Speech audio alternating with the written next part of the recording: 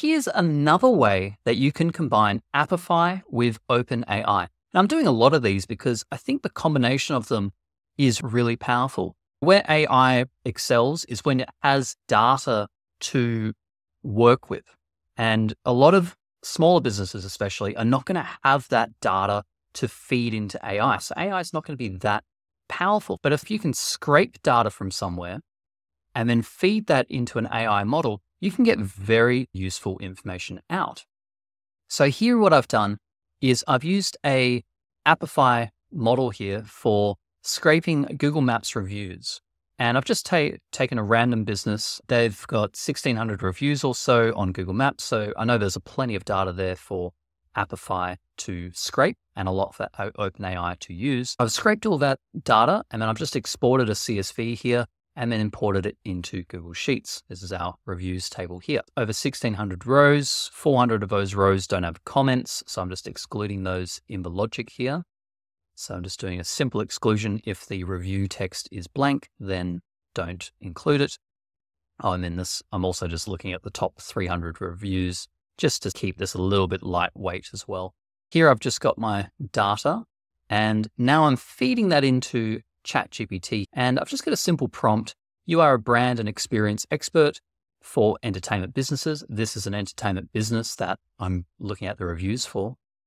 And I'm just saying, analyze these reviews and give the top 10 recommendations to build a better brand and experience for this business. So you can do this on your own business if you've got lots of reviews on Facebook or Google, or you can do it on your competitors' businesses. Or even if you haven't started a business yet, you could look into the marketplace and take 4 or 5 of the best and see what their customers are saying.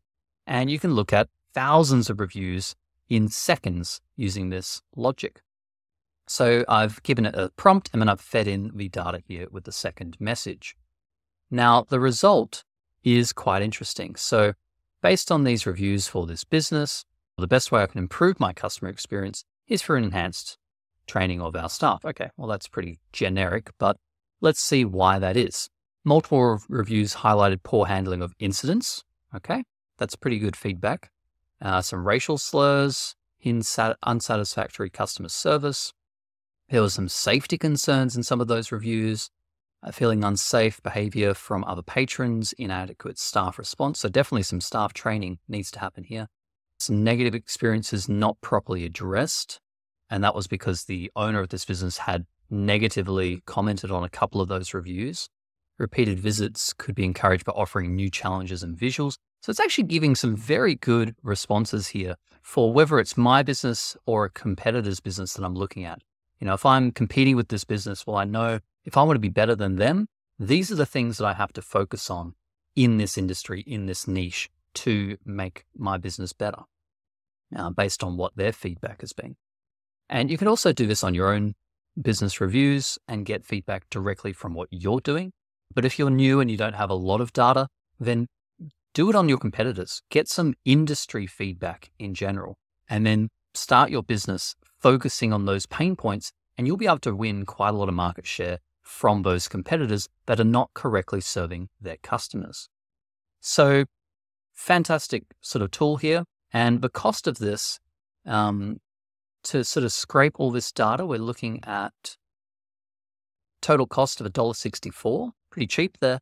And then to run the AI, we're looking at a cost of 7,000 tokens, so a couple of cents there. So for $1.40, you've done a whole week's worth, a whole month's worth of market research. You know, a lot of businesses pay market research teams to trawl through comments and essentially just give you what this AI has given you here.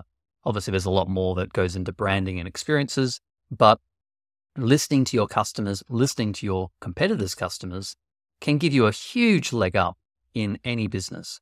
And this will be incredibly powerful for any business that uses a system like this and takes advantage of these AIs and of these API tools. Okay, so I want to share another way that we can use AI to do a little bit of market research. So I actually use this for my own business for when I'm researching ideas for YouTube videos. what I generally do is I start out by finding other videos that other channels have done on a similar or even the same topic. And then I get a list of their comments from those videos, and then I analyze them to see, what did they do well? What did they not do so well? Where can that video be improved? And this is actually very easy to do in bulk. You can create a list of competitor videos with just the IDs of them, and then you could run that list through a YouTube comment scraper through Appify. Here, I've just simply run that comment scraper to give you an example directly in Appify rather than connecting it to a database, because I just wanted to look at 2 videos that I'm looking at doing something similar based on those videos, and I want to see what are people saying about them. So I just said to Appify, look at those 2 videos, extract the top 100 comments from those, and then I will feed that into ChatGPT and we'll get some response from that. So here's what happened. I ran it and it returned the data, and it returned about 206 comments. And not all of those comments will be useful, but it returned 206 comments. And here they are here. I just imported them into a Google Sheet. You could, of course, automate all this and connect it up Appify to Google Sheets, so it creates the rows based on the results that it gets. Here we've got the list of comments from YouTube, and it's got a whole bunch of other information here, like the comment likes, etc. So you could also give weighting to this if you wanted to, like sort them based on comment like, and then extract the top like comments if you've got thousands of comments, for instance, number of replies, etc. So here I've just got my comment data. And now what I'm doing in Make is I'm doing a search of this Google Sheet.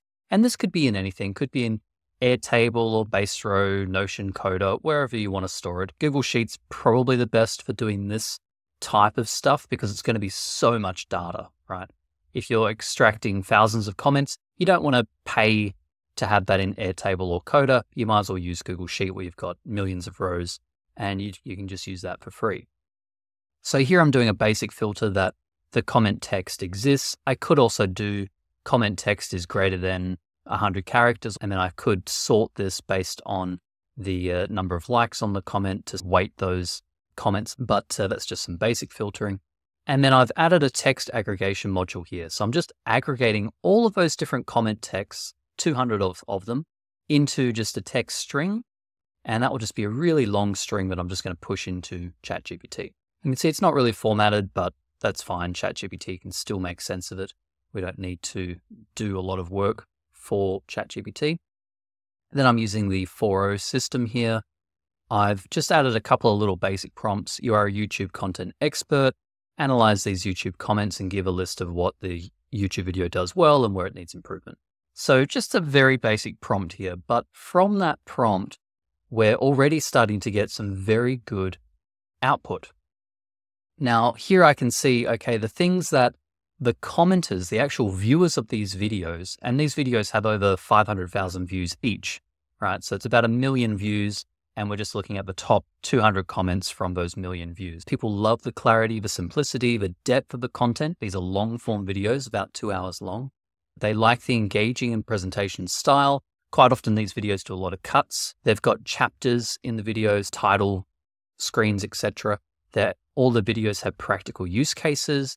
They use some visual aids to help show some more complex concepts using like whiteboards, and in this case, paper and markers for one of the videos. So they're very comprehensive, detailed, supportive, and inspirational. So just some sort of normal sort of comments there.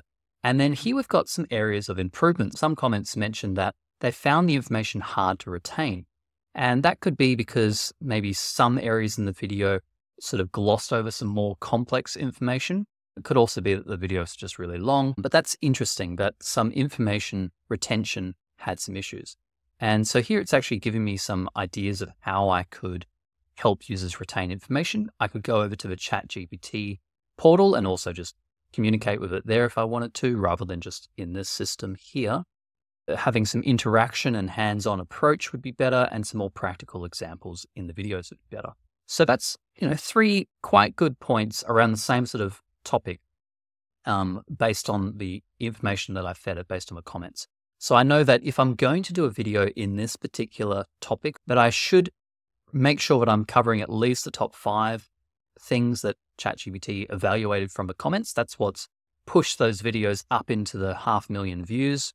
And I should also try and add a little bit more focus on these 3 areas in my videos that I create to try and get me above those existing videos, to try and improve on what they've done to get more views and get more responses.